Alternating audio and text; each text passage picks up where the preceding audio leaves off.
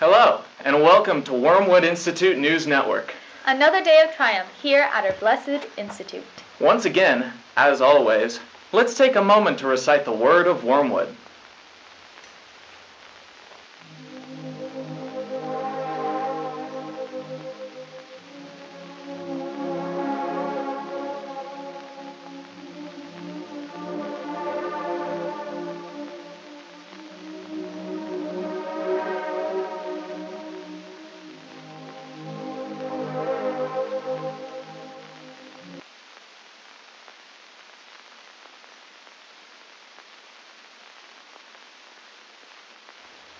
That always gives me the energy I need to keep on winning.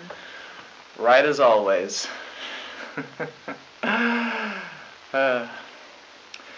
Now, for very important news, the official Wormwood Wardrobe and Cosmetic Board has recently updated the dress code. They always keep our campus fresh with their hot new looks. Yes. We here at Wormwood are always striving for excellence, and that begins at appearances. For too long, we have compromised on some of our policies, and we intend on holding our fine students to a higher standard.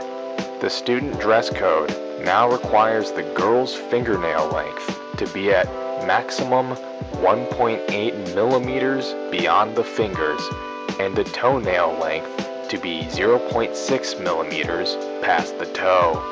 Our past maximum fingernail length of 2 millimeters and toenail length of 0.9 is long overdue for an update.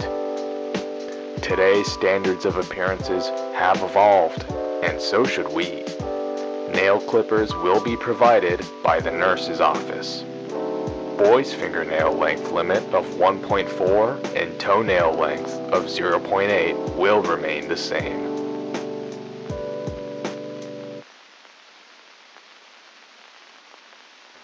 The board really nailed that one. Yes, and now I think it's time for Keenan with the weather.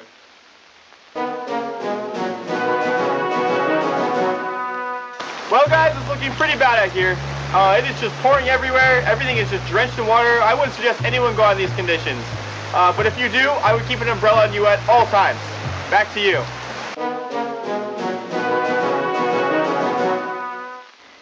Wow, really brewing up a storm out there. In other news, as a follow-up to my recent appointment as Student Council President, I will address some of the problems I aim to tackle. Very exciting. How lucky are we to have such a strong, devoted student leader?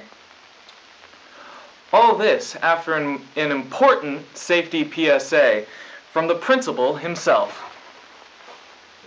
Life at Wormwood Institute is worryless and engaging.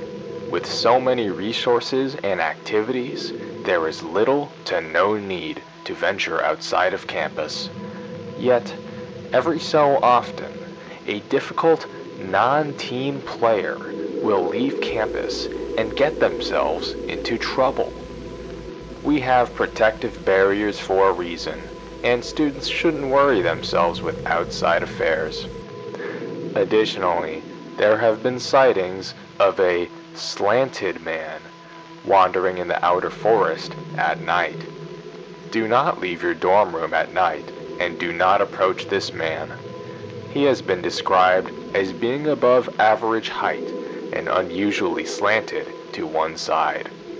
Stay within the campus at all times and you will be safe. Venture outside and you may just meet the slanted man. Well, I'm certainly creeped out. Yes, and I'm sure glad we have such an effective and caring campus security. I, for one, will definitely be staying inside the fence, as should you. Yes, and as student body president, I will make sure our campus is always safe by reinforcing our aged fencing and better equipping the campus guard. Just some of the many improvements I plan on making at this great institute. Wow, I sure am thrilled. We are under the leadership of such a caring person. increasing the daily sugar intake, expanding the allowed colors to be worn, allowing students to say D-A-R-N, I will be a leader for the students whilst maintaining this institute's sacred standards. Definitely looking forward to a more colorful campus. And I will talk to the principal themselves about this. What? I will address these changes to the principal himself. Isn't our president great? Very much looking forward. And someday, I want the rest of our students to be able to talk to him as well. All right, great show tonight. Keep on winning.